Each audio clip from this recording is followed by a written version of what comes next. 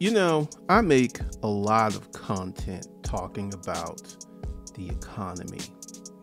And now I feel it's time to talk about my journey to upward mobility.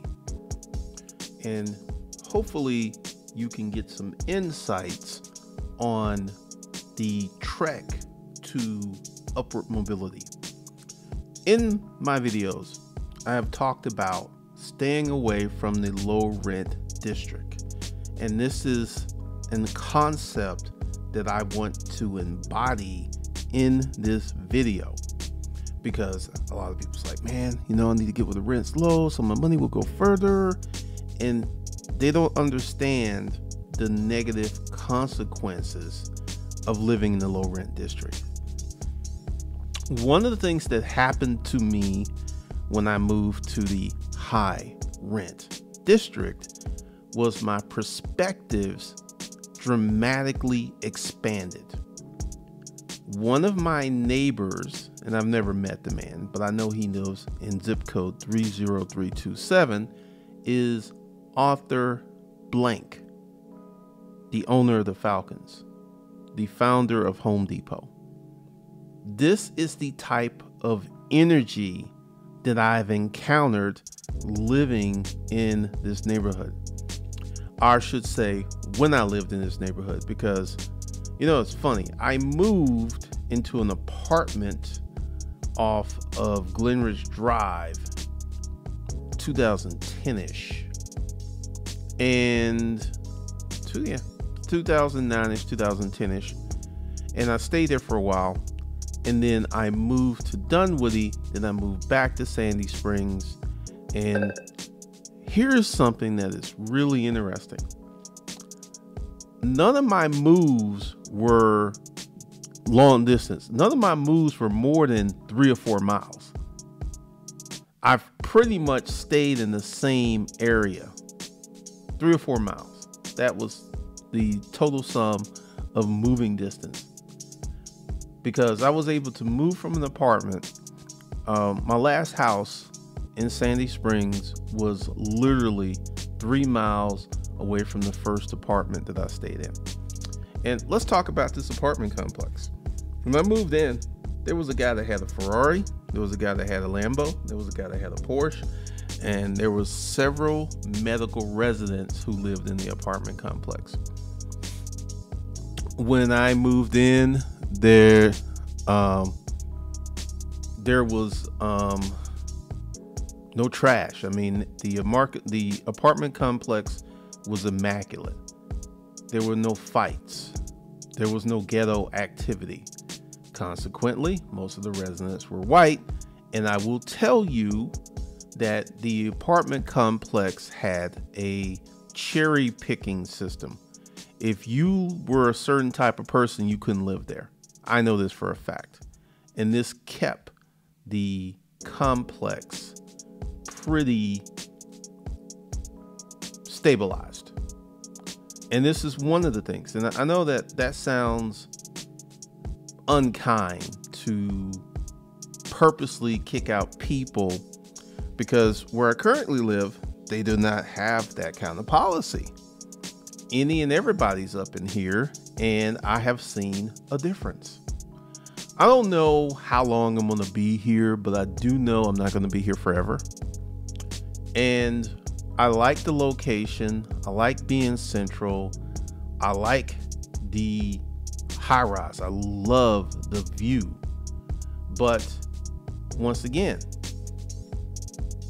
more than likely, I'm going to end up back in the house again. More than likely, that's what's going to happen. So, or maybe this condo right here is across this is where I met that hot chick. She lives over there. And those residences are about 1.2 to 1.5 million. I may go look at one.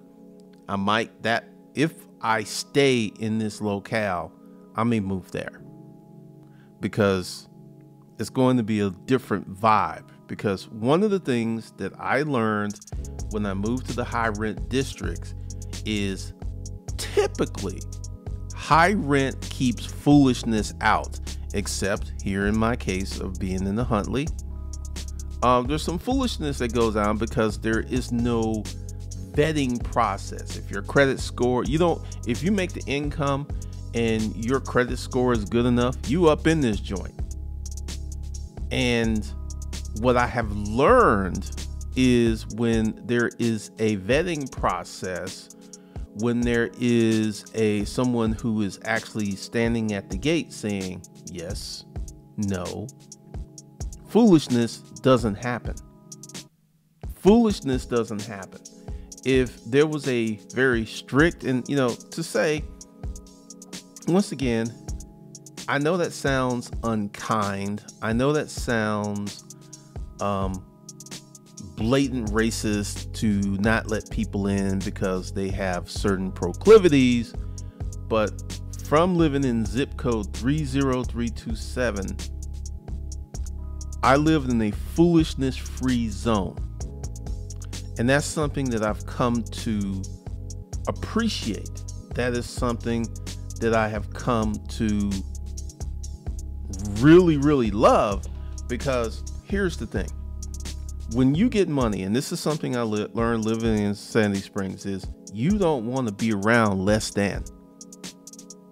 If you feel the need to go out and buy yourself a Ferrari, and you have a Ferrari parked in your driveway or your garage, you don't want your neighbors talking about Carl's trying to show off. No. And that's one of the things I've noticed around here. There are several Bentleys, there are several Rolls Royces, there are several Lamborghinis, there are several Ferraris, there are several Porsches, there's several very high-end cars.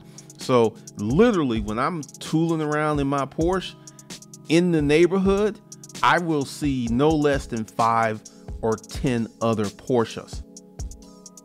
And that's one of the reasons I live here, because I can live my best life because it's normal here. It is normal here. And this is one of the things that if you achieve upward mobility, I saw a comment talking about it is the responsibility of people who have made it to reach back and help the less than. And I'm going to say I vigorously disagree with that. You want to know why?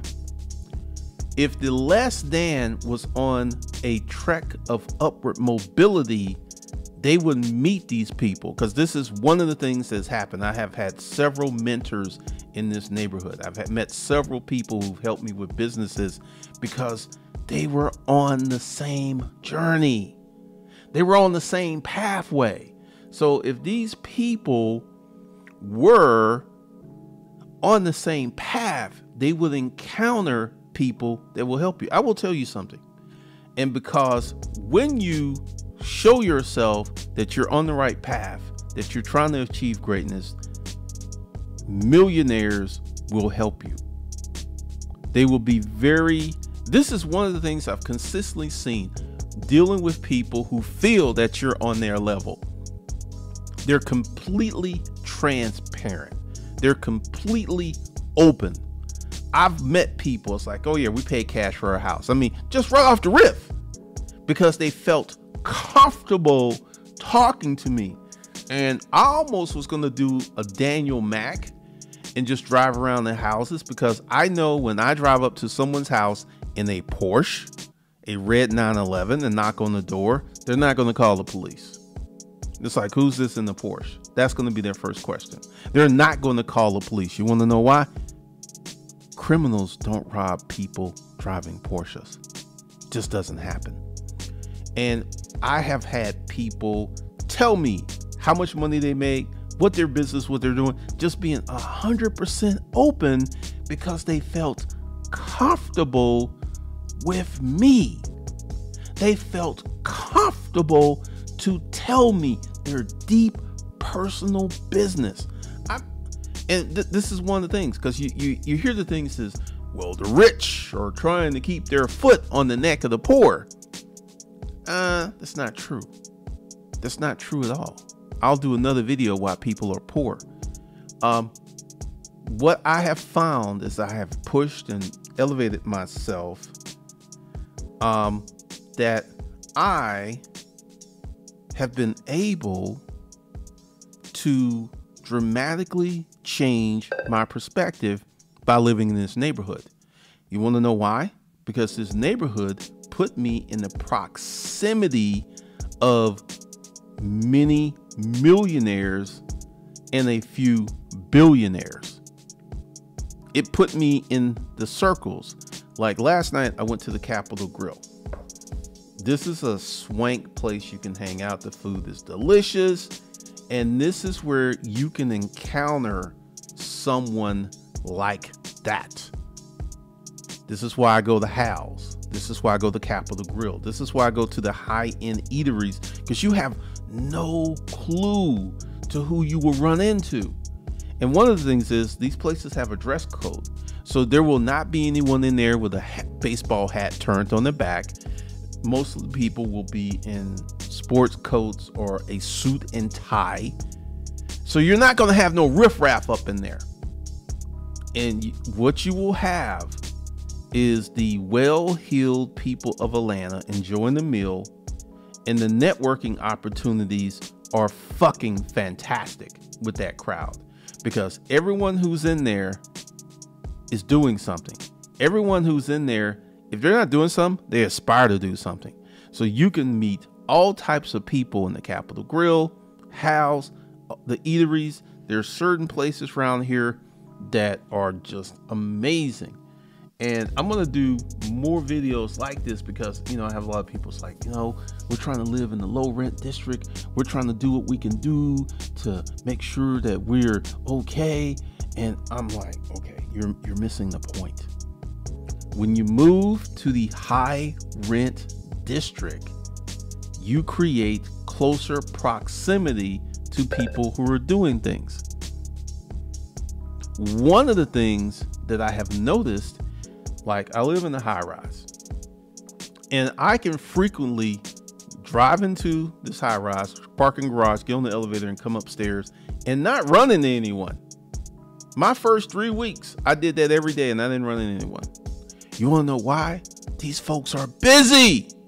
They're doing something. Just the high rent forces you to be activated. It forces you to do stuff. Like my rent's $4,700. I know a lot of people's like, oh my God, he's throwing money away on such high rent. Let me tell you something. The possibility of meeting someone in this building that will help me make $10 million is exponentially greater than me meeting someone in College Park to help me make $200. See, it's proximity. I've already met people. I've already networked in here. I've already come across income producing opportunities, and I've only been in here a hot minute. This neighborhood has energy. It has proximity. It has power. And if you know, a lot of people's like, man, that's just high rent. The rent's too high. And one of the things I have noticed that the people who move out of this building, they move somewhere more expensive. You want to know why? Favorite saying of mine: luxuries once tasted become necessities. Luxuries once tasted become necessities. You cannot go back to regular once you had, like, you know, if I move from here to another high rise, be sure to have a doorman. That doorman is kind of like an unpaid employee. Like I get packages, I got a new drone, I got new camera equipment that had to be signed for. But because we have a doorman, I don't have to be here to get my stuff. That's a pretty good perk. But the journey to upward mobility is many, many parts. It is many, many aspects.